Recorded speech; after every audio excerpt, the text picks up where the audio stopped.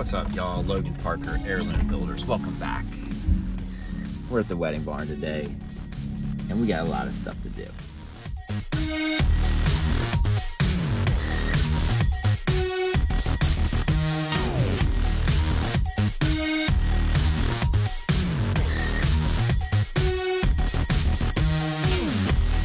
Today is the moment that I've been waiting for.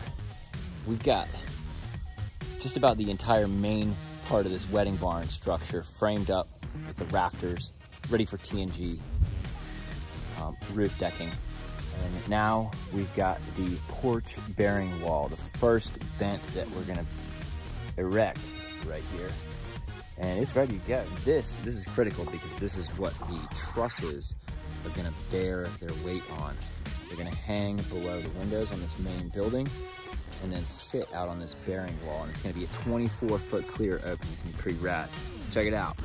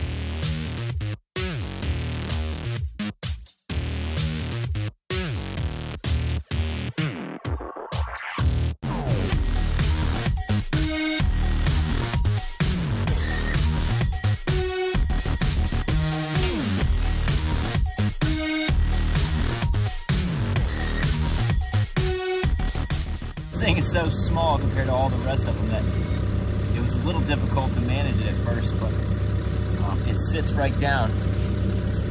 And we're gonna brace it off and keep on walking down the line. We're gonna build another vent that's just like this. Basically 2 posts and a beam and the braces. We build it on sawhorses just like you see it right now so that we can make sure that everything is square. We make sure that the 2 legs, 2 posts are totally squared to one another before we set the beam and bolt it in. And then we put the knee braces in to secure it. We raise it up, we can set it right down, and it goes all the way even and flush on the bottom. If we didn't square it up, there's a good chance by the time we brace it all off and put it together, one leg would be higher than the other, or it wouldn't sit flat. So it's really important that we build these things on sawhorses and then erect them. It makes it a whole lot easier to get things right. So we just set it down, brace it off, and keep moving.